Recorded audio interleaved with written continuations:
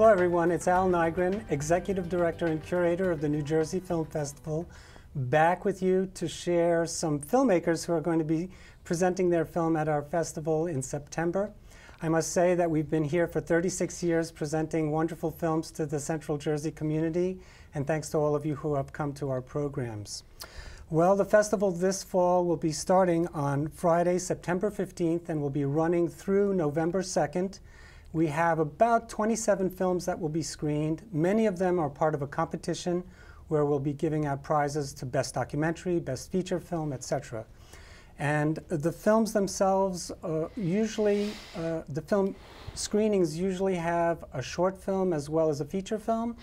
And then we also have the added benefit of the directors there to talk about their film with our audience.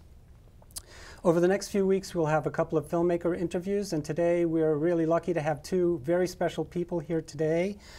Their film is called Saving the Great Swamp, Battle to Defeat the Jetport, which is about New Jersey. And today we have Scott Morris, director of the film, as well as co-producer Larry Fast, who's also a very famous musician. So thank you, gentlemen, for coming. Scott, tell us, how did you get involved in making this film? I know it's a labor of love for you. It is, and we were also fortunate that there were a lot of people in the area of New Jersey where we live who had a philanthropic interest in having the story told. So we were able to get funding for it. It's a 1-hour documentary. It took 2 years of work in production, and we just completed it late last year. So thank you for accepting it into the festival and for inviting us to this program with you as well. I've been living in Chatham for 25 years, which was a short bike ride for me to the swamp, and I would often go there for exercise and just to experience the beauty of the place. And never really knew about this story of how the building of a huge jetport was prevented by a grassroots effort in the community to stop it back in the 1960s. And Larry is also in the community, and I started talking about the idea of making a documentary. And Larry's expertise really is in the history of the area, and we started to really dig down and figure out what the story was about, and found it to be an incredibly compelling narrative. And very timely. And it took a full 10 years back then for the opposition to the jetport to resolve the problem, and eventually fortunately won the battle against the Port Authority of New York, who were the ones that were pushing very hard to build this 10,000-acre jetport in the middle of Morris County. Yeah, most people don't know. There are three basic airports, but there was a desire to build a fourth at the end of the 50s. Right, Larry? That's correct. And what took place after that? I mean, how did the Port Authority decide they were going to select this particular place? Well, it was an ideal place for what they perceived to be their needs. It was not too far from New York. They looked at about 15 or 17 other locations, but it kept coming back to Morris County, to the Great Swamp. It was an era when swamps were not understood. They weren't liked. It was looked at as just raw material that could be drained and paved and made useful instead of the bucolic, nature-laden world of farms and wildlife that was there. So this is prior to the environmental movement that we come to know in the 60s. It was just beginning to sprout, and this was one of the places where it sprouted and started turning into what it would later become in the 1970s. But this was all done at the very earliest stages. It's a very fascinating documentary for me because I knew nothing about New Jersey politics from that era. And it's fascinating also to see how the Port Authority wielded such power at that time. So, well, we really set out to tell the story of the politics and the action that happened at the time.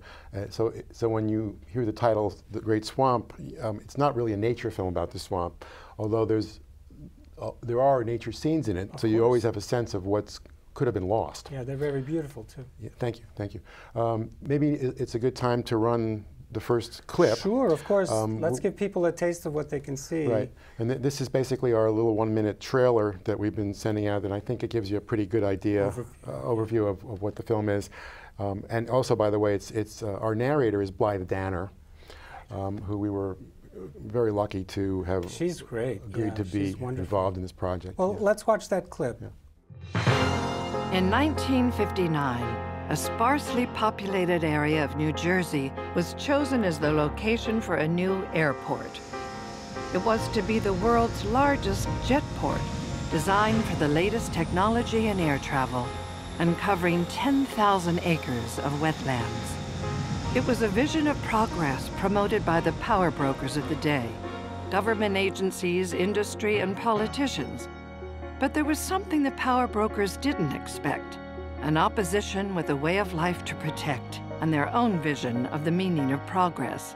Think about what was going on in the 60s with air quality being noticeably bad, water quality being terrible, and people were beginning to get upset with what was going on in the environment. What was at stake? The way of life of tens of thousands of people. Basically, this area would have been destroyed. We would have been totally obliterated, would have obliterated the Great Swamp. This is the story of the grassroots effort to save a little-known place called the Great Swamp, and the 9-year fight that began in a local high school and escalated all the way to the United States Congress.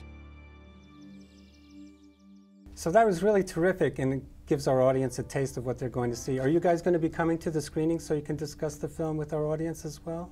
Planning to be there. Yes. Yeah, it's really a very interesting film for me as a person who loves nature, and to see how all of these people came together to combat this, you know, jetport idea in a very, very beautiful space. It was a much more complex story than what people had been familiar with up to that point. There are so many players. There are the politicians. There's housewives. There are, you know, and it started at a local high school, as you saw in the trailer, and went all the way to President Johnson, who in 1968 had signed the Wilderness Act, Right.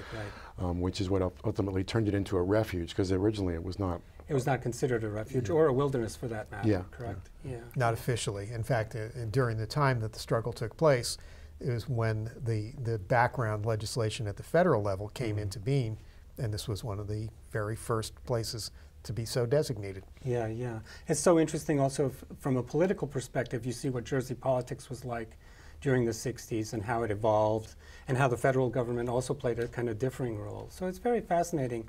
Folks, if you'd like to see this film, you absolutely must come.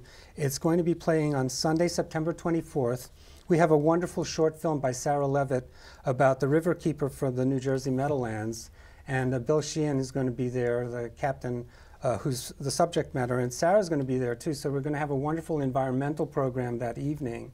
And Scott and Larry will be there to discuss saving the Great Swamp as well. So one low price for both films, and you get to interact with the filmmakers, $12 for the general public and $10 for students and seniors.